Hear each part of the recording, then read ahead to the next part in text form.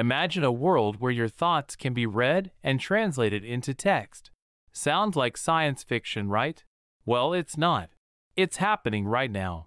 Scientists at the University of Texas at Austin have developed an AI-based decoder that can translate brain activity into a continuous stream of text.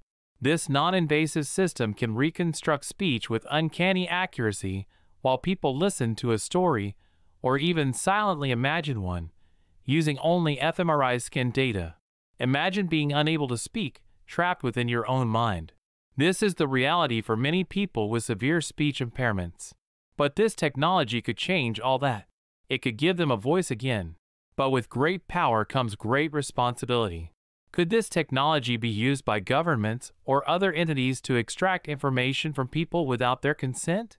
Even Elon Musk, the CEO of Tesla and owner of Twitter, has voiced concerns about AI and its potential for deception. As we move into the future, it's crucial to ensure that these types of technologies are used ethically and that individuals' privacy rights are respected.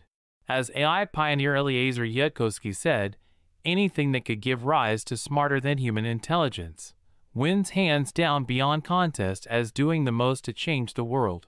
Nothing else is even in the same league. And yet, as tech columnist Nick Bilton warns, the upheavals of artificial intelligence can escalate quickly and become scarier and even cataclysmic. So what do you think about this technology? Is it a step towards a more inclusive future or a potential invasion of our most private thoughts? Let us know in the comments below. And don't forget to hit the subscribe button and the notification bell so you don't miss out on our future videos exploring the fascinating world of AI and neuroscience. And hey, if you're worried about an AI reading your mind, just remember it's probably more confused by our thoughts than we are.